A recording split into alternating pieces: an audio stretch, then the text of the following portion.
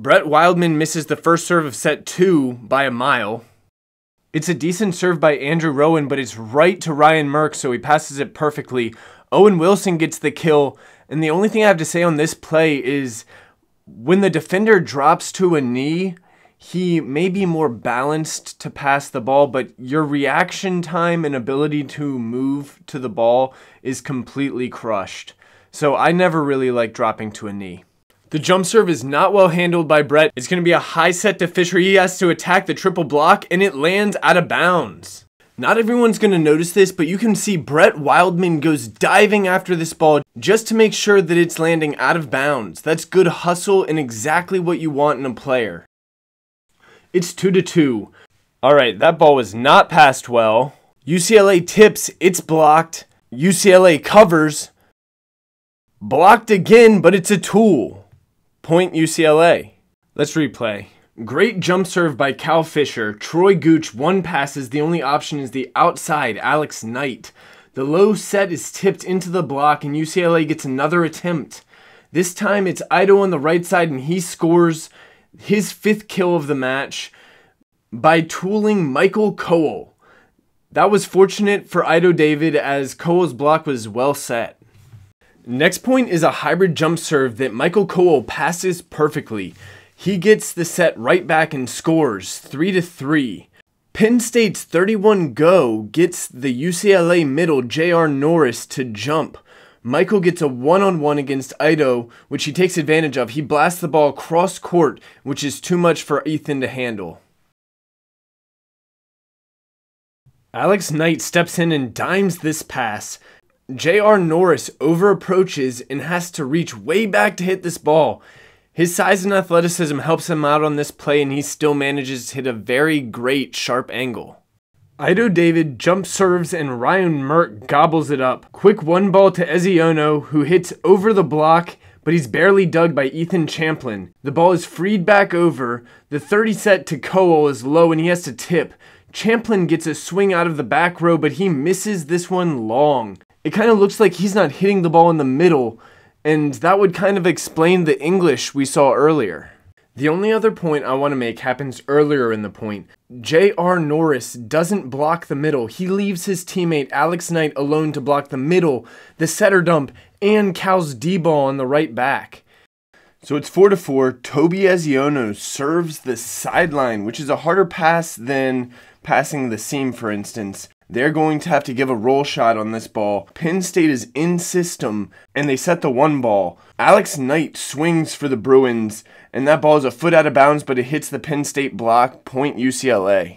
This is an off-speed jump serve. Tricky play by Alex Knight. It's not passed well, so outside Brett is going to have a triple block. He attacks the fingertips. Alex Knight makes a diving save, and it's coming back for UCLA. Impressively, they still manage to get a swing. Penn State mishandles and gives up a free ball. There's a joust at the net, and Andrew Rowan goes for the wipe off Penn State's block, and it works. It's 4-6, Alex Knight serving again. This time it's Wildman with a much better pass, and the back set to Cal Fisher results in a block for UCLA.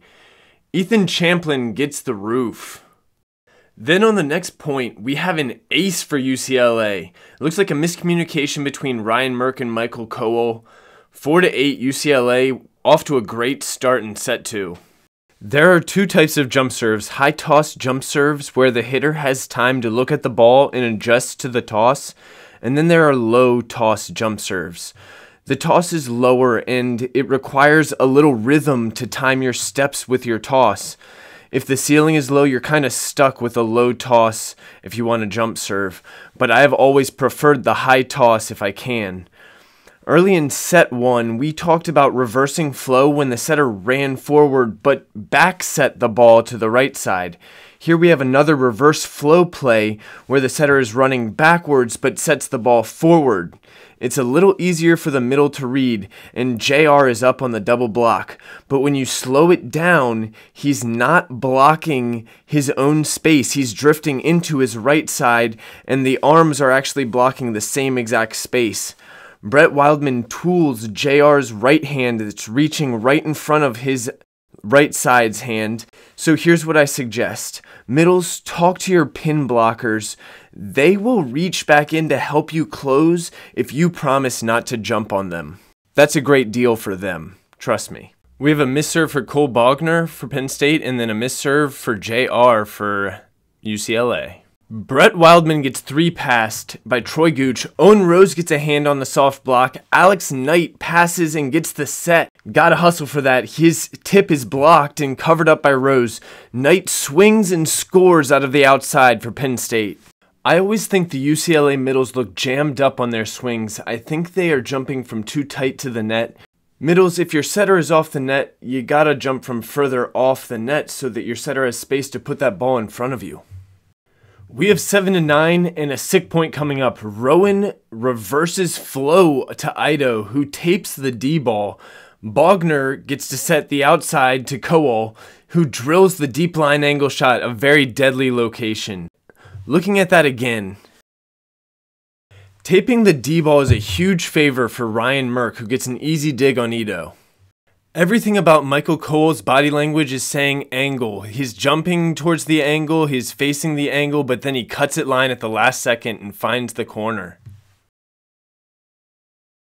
It's 8-9 UCLA by 1. Ethan Champlin passes this ball 20 feet off the net and gets the set. Roll tip is down for the kill. The roll tip is pretty tricky to defend because you're disguising the tip as a swing, but Champlin drops the left arm weirdly, and that's a clue he's tipping, so it wasn't that well disguised, but it catches Kowal on his heels and he's not ready to pick up the tip.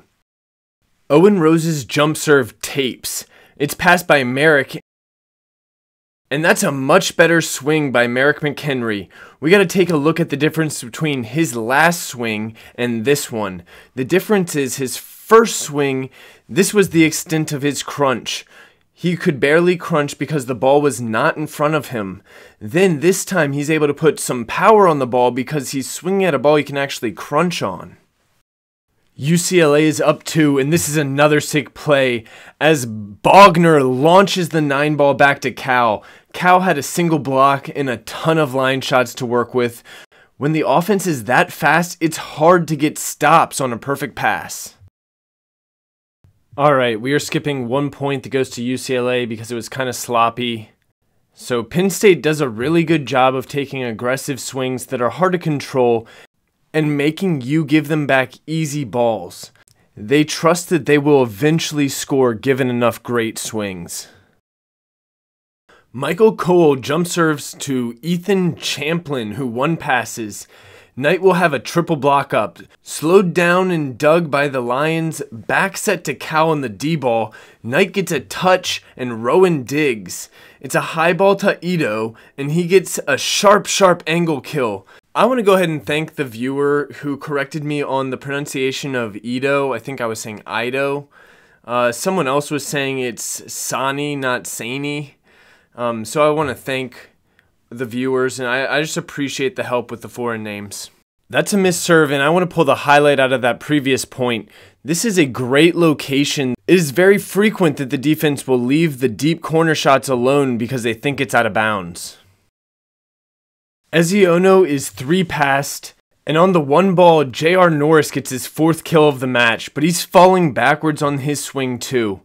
With some technique improvements, the UCLA middles could be a lot better. Alex Knight with another awkward-looking low-toss jump serve. Kowal gets the 3 pass. JR's block touch helps Troy get the dig. It's a 2-on-1 on the right side, but Kowal digs and overpasses. Rowan reverses flow again to Grant Sloan, who tips and gets the kill. That serve looks awkward.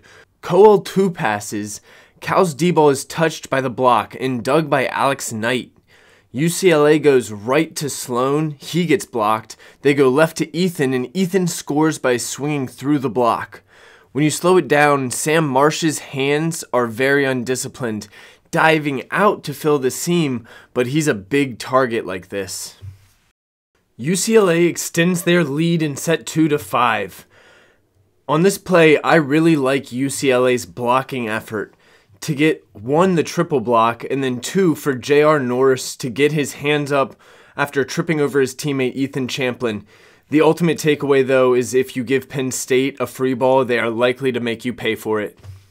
On this next point, Bogner served tapes and is 2-passed. 9-ball to Grant. Sloan gets the fingertip tool. He's done well this set. UCLA is looking like they're going to tie up this match. Easy float by Guy, and it gives Michael trouble. Cal's going to have to swing at a tough one, and he is roofed by Grant Sloan.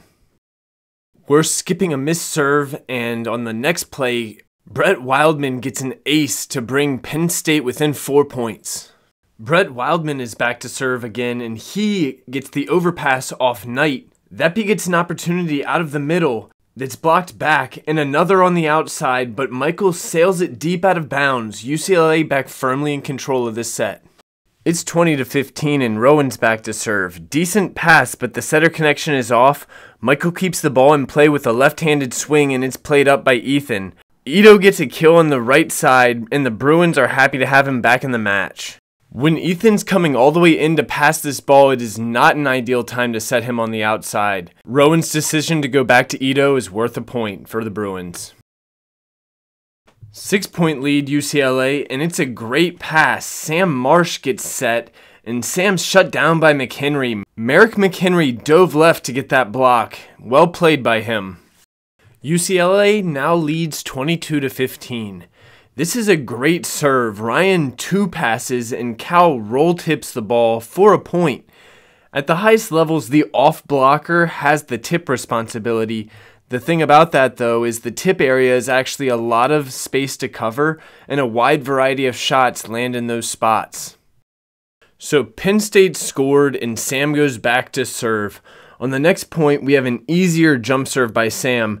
Alex Knight very casually and with bent arms gets a 2-pass, and then Champlin gets stuffed on the right side.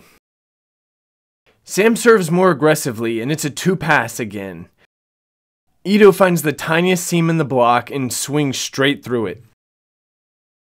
Great jump serve towards the left corner, but Merck brings it back and Penn State is still able to force the middle. What a play. You got to give Bogner some credit for the set on that one. He left that ball right on Iziono's right shoulder. Cal's jump serving with a little right to left hook. Ethan 2 passes and Andrew Rowan reverses flow to Ito, who is dug beautifully by Cal. Penn State in system and Wildman swings into the tape. This really was an amazing dig for Cal Fisher. His arms weren't even together, but his platforms were facing up and his reaction time was quick. UCLA has their first set point of the match. 24-18. Merrick McHenry float serves the sideline and gets the overpass on Michael Cowell. Ethan Champlin puts the big on the sideline, well outside Penn State's back row defense. What a great shot to end set 2. UCLA 25, Penn State 18. If you want to support the channel, I'd really appreciate a subscription if you just press the subscribe button below. I hope you guys have a great day.